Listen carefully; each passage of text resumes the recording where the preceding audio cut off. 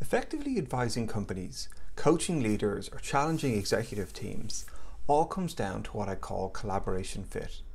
It's not about one side serving the other, it's about striking the right balance of the skills someone needs with the capabilities someone else can offer. It's a two-way street, a partnership to get the best out of one another to achieve something that could never be achieved alone. One of my mantras is think big, start small, learn fast. It's a principle I use to embrace uncertainty. Building relationships, rapport, or simply finding out if you've collaboration fit is no different. We should think big with potential business partners about what you want to achieve, how you can work together, what success might be. But starting small, finding fast feedback opportunities to test your collaboration, skills and capabilities with one another for the right fit is amazing. It's easy to align on words, but it's hard to stay aligned as you take steps into the unknown.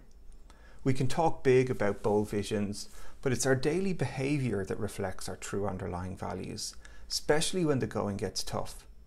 Yet it's in these moments that we make or break teams, destroy trust, or build deeper, lasting relationships to help break through any sort of obstacle. Small steps on tough challenges will help you learn fast if you have true collaboration fit with your innovation partners, or you're on the road to catastrophe. And testing collaboration fit can be fast and fun when you think big, start small, and learn fast about what extraordinary results you want to achieve together. And if you've got a challenge that looks interesting, feel like you could use some help, or are willing to get comfortable with being uncomfortable, let me know. We can test our collaboration fit together.